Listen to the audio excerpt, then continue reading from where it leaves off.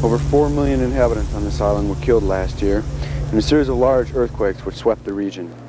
The cause of the floods remains yet undetermined, although it has been rumored that the military is somehow involved.